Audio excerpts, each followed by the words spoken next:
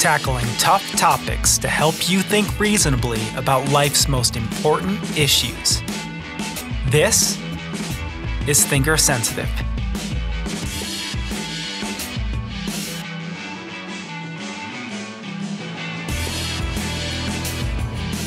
Welcome, everyone, to another episode of Thinker Sensitive.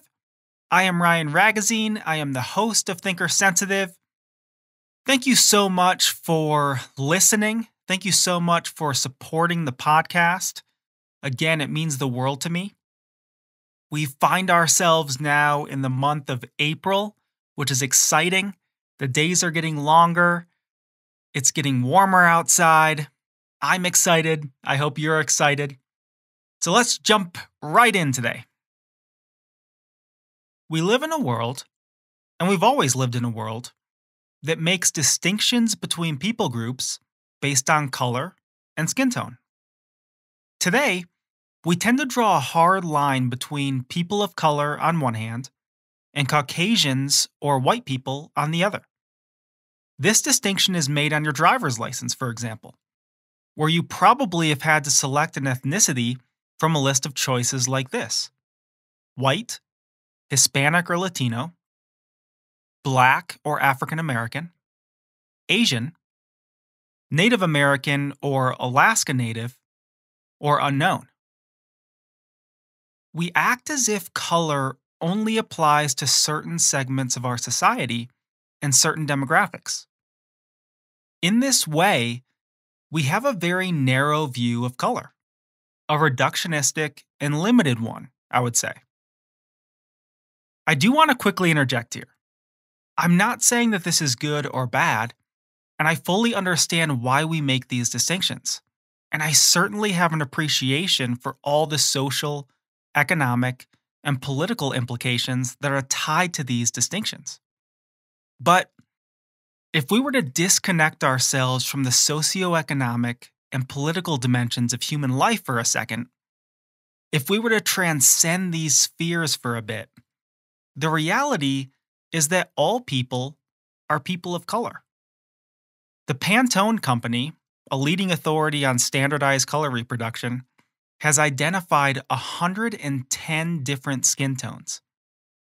Let me read you a list of the 20 most common skin tone names. I'm going to butcher a lot of these: ivory, beige, honey, peaches and cream, almond, chestnut, espresso brown, tan, caramel, bronze, mahogany, sable or sable, cacao, CACAO, cacao, I don't know, pecan, saddle brown, olive, alabaster, porcelain, marshmallow, and umber or umber. Sorry, I told you I was going to butcher these. It's important to note that many of these skin tone variations and diverse shades of color would fall under the broader category or sweeping generalization of white.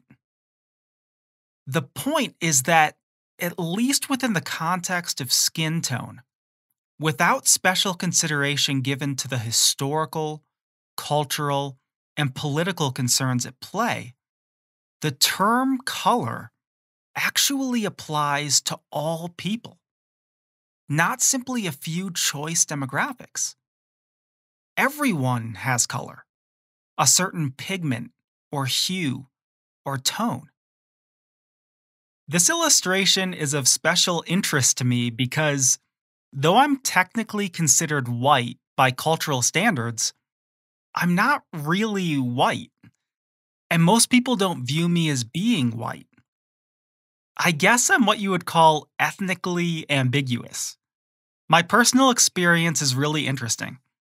Throughout my life, people have assumed that I was Arabic/Middle Eastern, or Hispanic/Latino, or even mixed/Black. It really has depended on where I've lived. Growing up in Detroit, which I believe still has the largest Arabic population in the United States, some people either thought I was Arabic or even a light-skinned black person. I get pretty dang dark when I'm in the sun. When I was a kid, I was outside in the summer all the time. I would get so dark in the summer months that paler kids in the neighborhood would actually call me pejorative names, often using the word sand before that notorious racial slur that starts with the letter N. When I was attending college in Texas, most of my professors thought I was Hispanic, even mispronouncing my last name as Rodriguez on many different occasions. Even today, when I go to a Mexican restaurant, most of the staff assumes that I speak Spanish, and some of them are greatly disappointed to find out that I don't. But yet, by cultural standards, I am white. Even though I don't usually feel white, even though a lot of people don't view me as being white, and even though my skin isn't actually white. This has always been really confusing to me. But if you're confused right now, that is, if you're wondering what any of this has to do with the notion of faith, then let me get to that now. The argument that I'm making is that the concept of color actually has a very broad application, not a narrow one, as many suppose. In reality, the term color applies to all people, not just some people. It just depends what hue or shade of color you are. And the same is true for faith. When we hear the term faith, or we learn that someone is a person of faith, we immediately think of belief in a deity and the religious customs and rituals connected with that belief, and participation in a faith community where people are able to freely worship said deity. In other words, like with the concept of color, we tend to have a very limited and narrow understanding of the concept of faith. In a reductionistic way, we typically only apply this category to those who are religious. Faith only applies to the religious person. Only the religious person has faith. We hold so many assumptions that are misguided, ideas that we blindly accept and never question, presuppositions and presumptions that we, ironically, accept by faith. I've stated many times on this podcast that all human knowledge is faith-based. Today, I'm going to begin to unpack this statement on a broad level. In the future, I'll probably get into the specifics. But this podcast is going to be an introduction to the topic, a teaser in a way. Historically, this concept is grounded in post-Enlightenment, post-critical, and postmodern thinking, which rightly criticized modernity and the Enlightenment for its overconfidence, naive objectivity, arrogance, and dogmatism. Now, I'm not a full-on postmodern thinker, but I do agree with many of the criticisms put forth by various postmodern philosophers. Like many movements in human thought, postmodern thought is a bit of an overstatement and a bit of an overreaction. But it can be helpful in swinging the pendulum to the middle as things begin to even out over time. Today, I'm going to narrow this discussion to the context of belief in God or a lack thereof, to the context of theism, agnosticism, and atheism, mainly because there are a lot of misconceptions here. Before we begin, let's define our terms. Theism is belief in God. Agnosticism is the refusal to make a decision about God on the basis of a lack of information or evidence in either direction. Atheism is the belief that God doesn't exist. Here is my predictable but countercultural take on these three systems of thought. Similar to my illustration about color, faith directly applies to all three of these approaches to the question of God, not just to one of them. All three of these approaches are approaches of faith, expressions of personal belief, opinions, not matters of fact, reflections of human subjectivity, not human objectivity. But this runs against popular belief, prevailing understandings and misconceptions that, I think, are blindly accepted by faith. This runs counter to all the false dichotomies and polarizations that are created on this topic. See, the prevailing belief on the matter is that faith and reason are mutually exclusive, that they are divergent paths. We've come to believe that only the believer in God is a person of faith. Only the theist exercises faith. The atheist and the agnostic don't. In direct contrast to the believer in God, those who don't believe in God are people of reason. We even have this term believer, which is only used for the theist. Is this not the case? Am I misreading the societal sentiments? Am I misreading the tea leaves? Is this not what many people believe and assume to be true? The reality is that even the agnostic is a person of faith, let alone the person who believes, who has faith that God doesn't exist. As an agnostic, which I used to be, by the way, I was agnostic for most of my adolescence. As an agnostic, I have to have faith. I have to believe that there is not enough information to make an informed decision about God. That's a subjective opinion, one that clearly many people disagree with and have disagreed with throughout history. The big question for me is this: has the agnostic really thought through the issues? Has the agnostic truly weighed the information, the data, the evidence?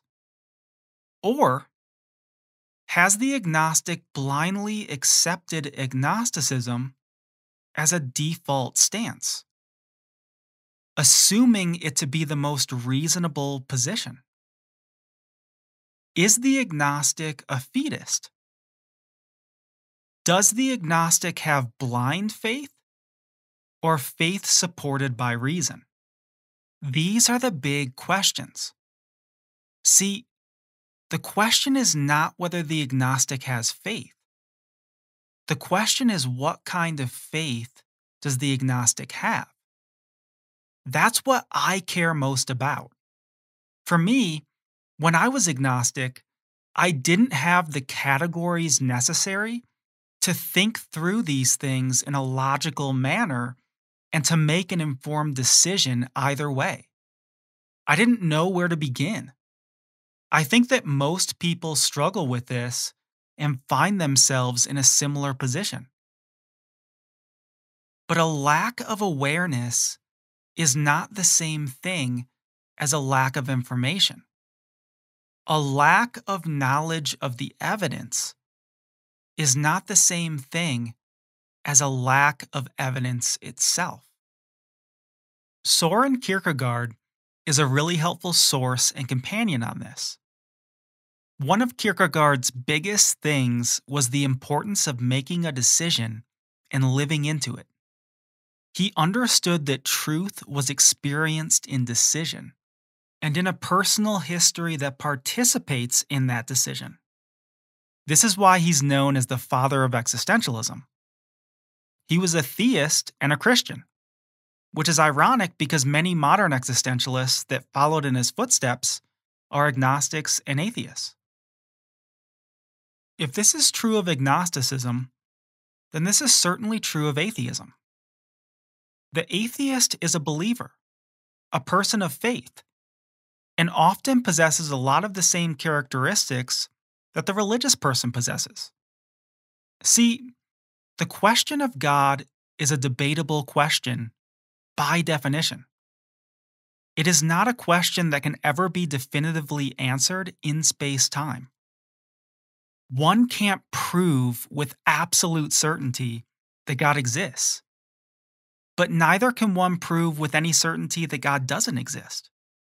This is why the question has been debated throughout history and will continue to be debated until time ceases. If theism and atheism are not matters of fact, then they are matters of belief and matters of faith. There are super intelligent people on both sides of this debate, which is why the kind of insults and mockery that you hear from both sides is entirely uncalled for. You are not dumb or stupid for believing that God doesn't exist. In fact, some of the smartest and sharpest people that I know don't believe in God. With that said, you are also not dumb and stupid if you believe in God. Some of the smartest people to ever walk this earth were believers in the traditional sense. In my opinion, this is not a matter of intelligence. This is not a matter of IQ, but a matter of human subjectivity. Once again, my main concern is with blind faith, which can be found on both sides of the issue. It is one thing to place faith into something without any evidence. It is another thing to support my faith with rational argumentation. In the same way, it's one thing to reject the reality of something thoughtlessly, as a blind expression of dismissiveness. It is another thing to base my rejection on sound reasoning and serious thought. There are theists who have blind faith, and there are theists who have rational faith. There are atheists who have blind faith, and there are atheists who have rational faith.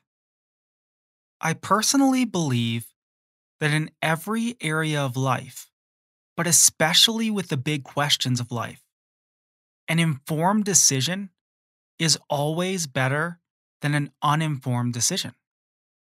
So again, the question is not whether the atheist has faith. The question is, what kind of faith does the atheist have? I don't have to say anything about the theist here, about me, because we already assume and know that the theist, that I, am a person of faith. Matters of faith and the question of God are sensitive subjects. I think a lot of people have been hurt in the crossfires. Part of it is that we take these things so personally. It's hard not to. Our identities are often wrapped up in these questions. Our lifestyles are born out of them. We attach our intelligence to them as representations or symbols of our intellect. We prop ourselves up and put people down. I don't want to do that. If I'm honest and totally transparent, I've been hurt by some of this stuff. For better or worse, I do take some of these assumptions and stereotypes personally. Kind of like Michael Jordan. The idea that because I'm a believer in the traditional sense, I must be unreasonable, I must not be very intelligent, I must be pretty gullible, I must not be very critical or skeptical, is offensive. It's hard not to take that assumption personally. Over the last 5 to 10 years or so, for whatever reason, I have found myself in a lot of uncomfortable social settings and situations.